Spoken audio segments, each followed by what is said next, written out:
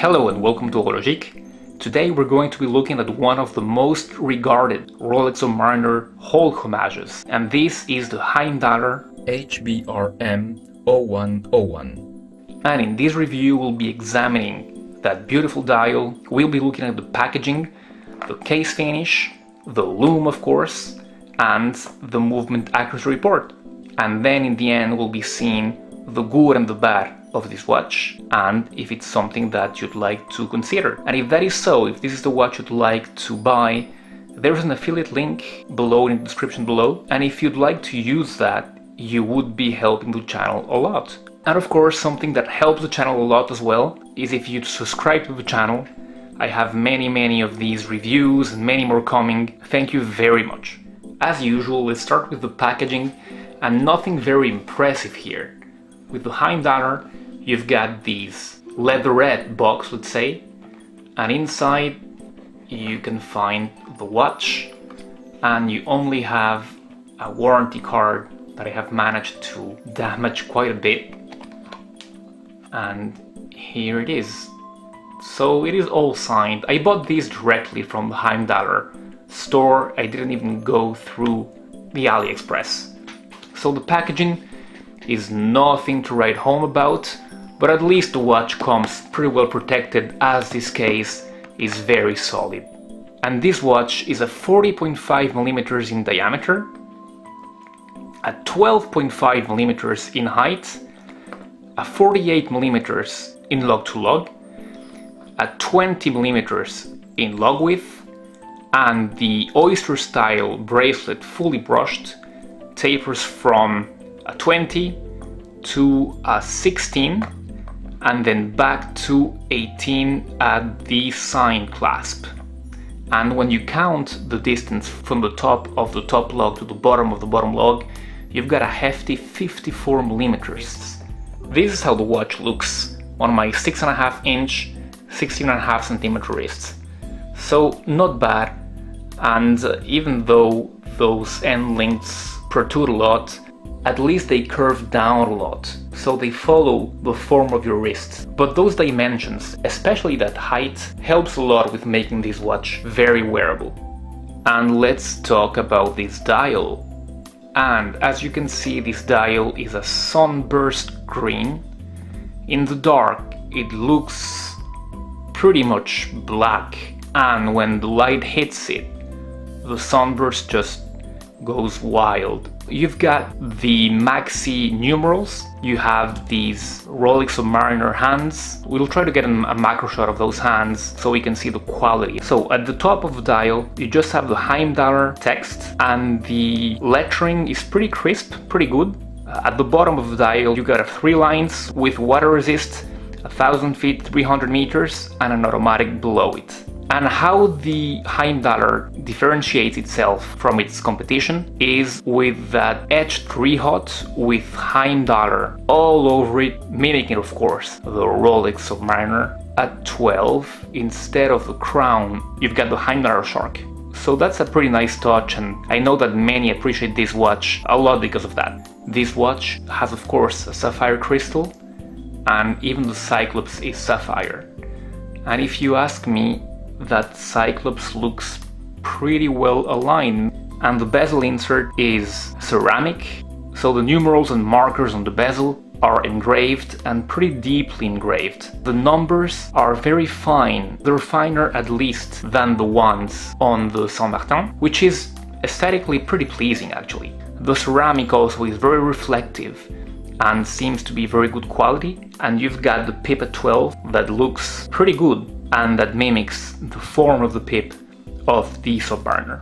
And you know I'm crazy about bezel quality when you rotate it. I believe that this is one of the weakest points of this watch, because when you try to rotate this bezel, it is very hard, and I'm applying all my strength there to be able to rotate it, and it's not constant either. Sometimes it'll be just hard, and sometimes it'll be pretty much stuck.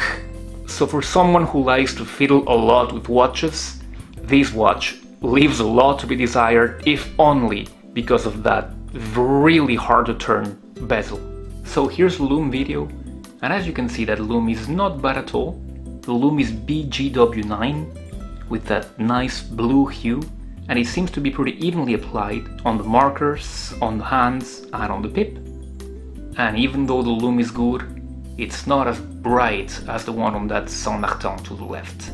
And I really think that a comparison video between these two watches is imminent, so stay tuned for that. What about the case and the case finish quality? The case mimics the Super case, as this is a Hulk Homage, so that is normal. You've got vertical brushing on the top of the lugs, and you've got polished surfaces on both sides. And here you can see the crown.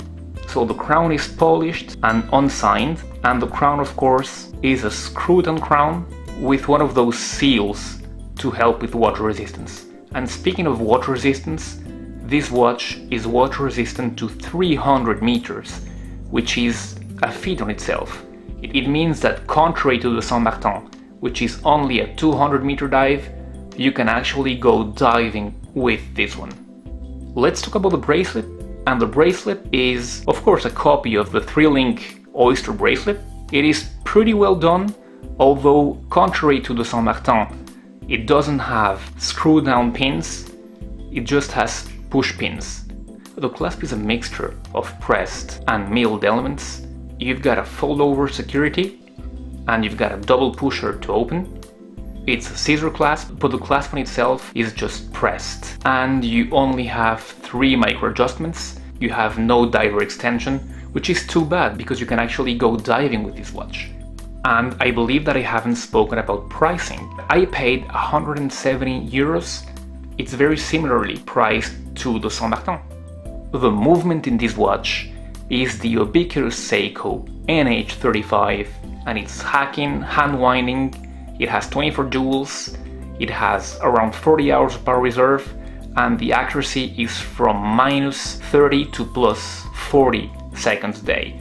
But you always get much better accuracy than that. We'll be seeing how this performs in my time grapher.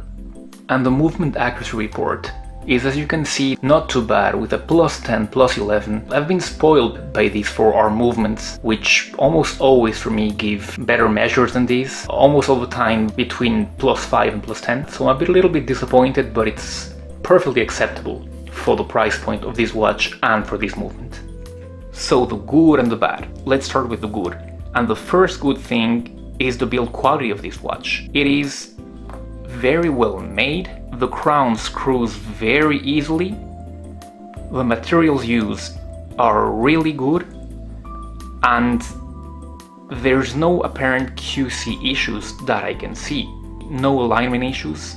The brushing and finishing is good, and that Heimdallr rehaut is a very nice touch at this price point, and one that differentiates this watch from so many other homages that you see today.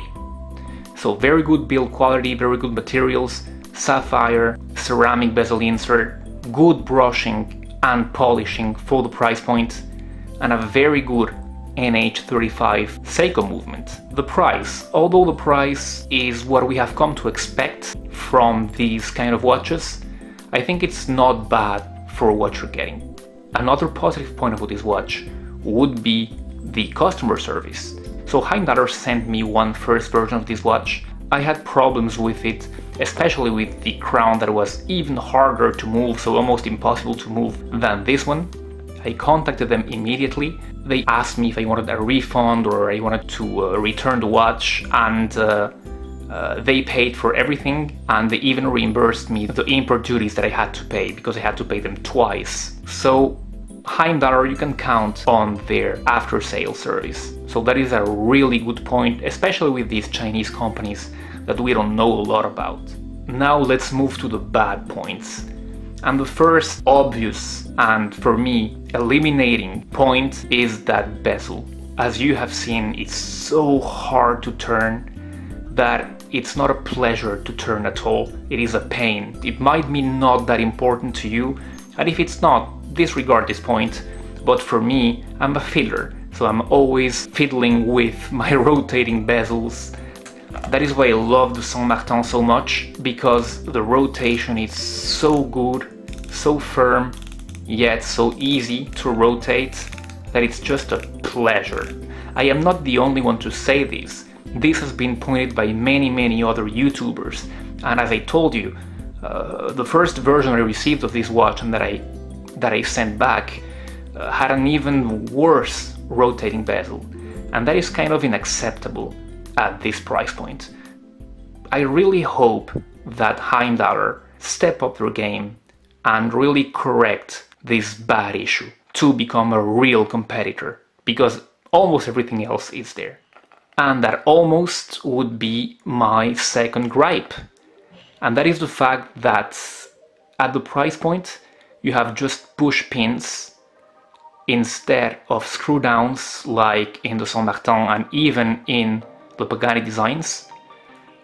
And even though you have a scissor clasp, you have pressed elements as well, and the number of adjustments, 3 is really too low. Another small negative, especially for guys with small wrists like myself, is that length with these male end links. So now that you know the basics of this watch, that you have seen the lume, the accuracy report, the positives and negatives, I think it's up to you to decide if this is the watch for you. Let me tell you that at the price, I would very much prefer the Saint Martin, because even though it has comparable quality in most respects, just that rotating bezel is so much better on the Saint Martin.